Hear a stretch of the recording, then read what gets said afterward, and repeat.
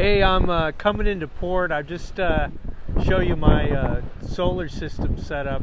I'm on autopilot right now. I finished my flexible solar panel installation last summer, and so what I'd like to do is go over some of the things I've learned and my impression on using flexible solar panels on a sailboat. And my use is for coastal cruising, so people who are doing long-term cruising may not think that, and I think solar panels might not be good for them, but for my purposes they're good. So I'm going to go over a general schematic, why I like flexible panels, and then some of the cons of the flexible solar panels that I've seen and read about on the internet, and the different technologies on the flexible solar panels, the different features, and then the brands of solar panels, and the different price ranges, and why they may appeal to different people. And then how to mitigate some of the issues with the flexing of the flexible solar panels, and some of their reliability issues and performance, and how we can use multi-wall polycarbonate to be a rigid backer. And then roughly talk about my charge controllers and how many solar panels, how many watts do you actually need. So the reason why I like the flexible solar panels is because they can easily just kind of lay on existing infrastructure, and you don't need to build the separate infrastructure like this. Some of the cons of the flexible solar panels are pitting, and then sometimes what happens is when you overflex, these things kind of this wiring inside here breaks. Well, there's two kinds of flexible panels. There's ETFE, and then there's PET. And as you can see here, this is from Lensun, but one of the manufacturers that are saying that ETFE is better than PET, and it's you get a little bit more performance out of them in terms of production, and they're a lot they're a lot tougher. It would seem. There's this ETFE is it's a different layer, it's a different sandwich versus the PET, and they also have an issue where they don't they sometimes they heat up and they don't dissipate heat, so you don't get as good as production as you would a kind of a panel that has airflow underneath. So those are the kind of cons. And as far as YouTube videos with the cons, there's a guy, Will Pros, that does a great job of telling you about all the cons in this video here, and you could make a decision for yourself.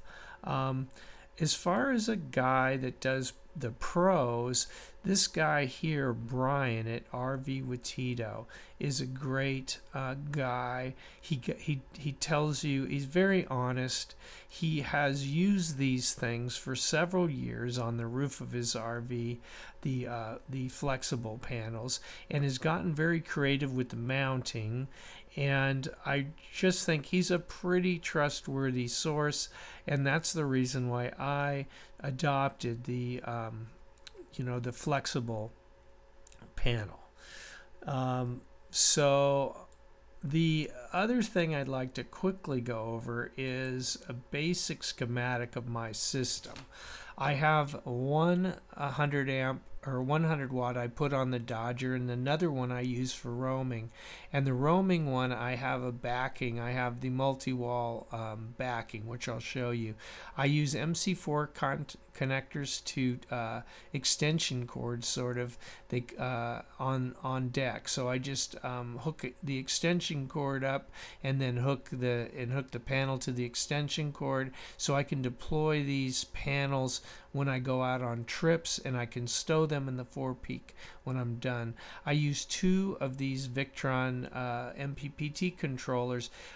I need to use 2 because I have shading, and sometimes the different components of the sailboat mast will, shade my panels, and I find I have way better production with 2 MPPT controllers. I use a fuse block to protect the battery side of the MPPT controllers, and I have a Bluetooth dongle where I can communicate with these 2 controllers with Bluetooth under this on this VE bus that Victron makes, and I really love the interface. I've got a 100 amp breaker that protects the line, the cable that goes to my batteries. Now I have a Y switch where I use flooded, and I have Lifepo4 batteries. I usually just have it on the Lipo setting. These Victron MPPT controllers have to be specially programmed for whatever the source of the battery that I'm going to be using. But I really think these are great controllers, and they're well worth the money and easy to deploy. So some of the features I really like is I like the grommet holes that I'm able to use the grommet holes. I'll show you here. You can see some of these panels have grommet holes, and they're very nice to like this is an example of one that doesn't have grommet holes, but most of these panels will have grommet holes. I'm trying to show you one here. Okay, so I use these to help me mount the panels on the boat. And most of these on Amazon, they have the here's a Lensun that has the grommet holes on.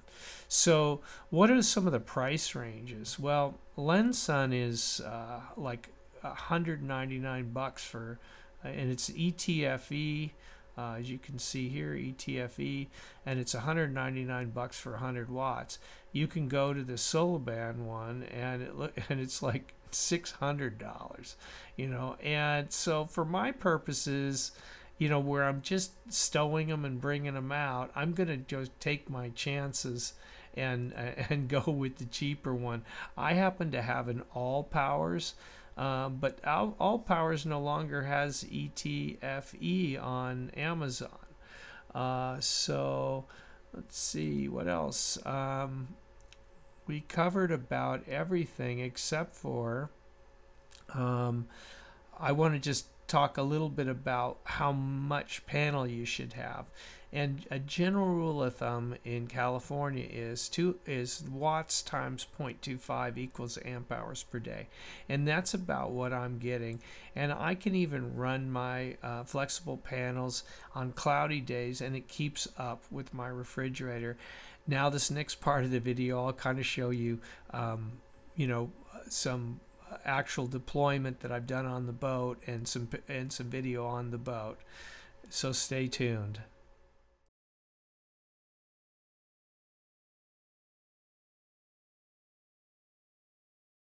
So I'm running this cable from this port right here all the way up to here, and this is where I have an extension cord, and I run a solar panel forward.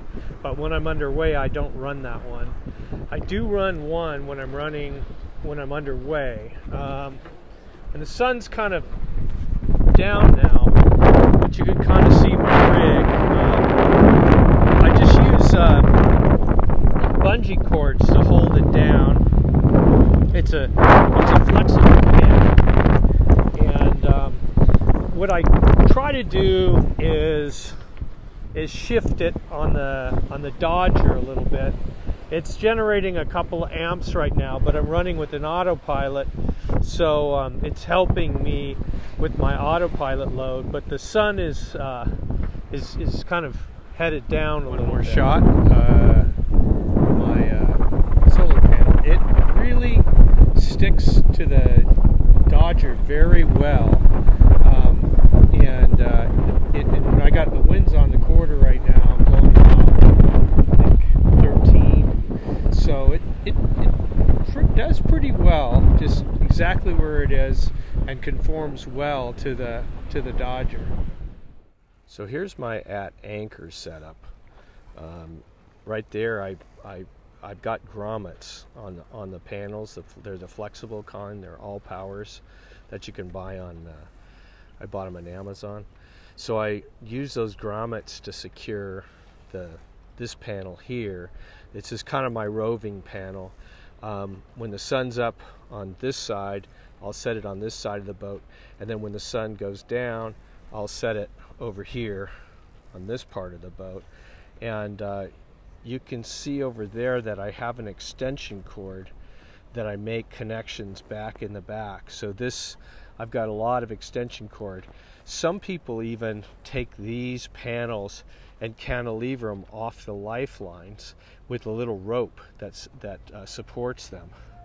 So on my roving panel, what I did was I've got grommets that I attached to Lexan, this double-walled Lexan that they use for. I bought it at Home Depot, a sheet, and then I put grommets in the Lexan. Then I put it's dual-walled Lexan, and then I put tie wraps to secure. Right here, you can see the tie wraps here to secure. So I did that for all the grommets. So it keeps this. One of the problems with these flexible panels, they're very thin, as you can see here.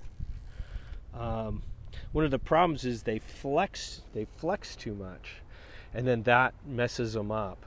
So and I just wanted some rigidity, and then I keep this one lives in the forepeak, and I never set it when I'm underway. It's almost, I never would probably set it up except for maybe in the cockpit where it's not going to blow away.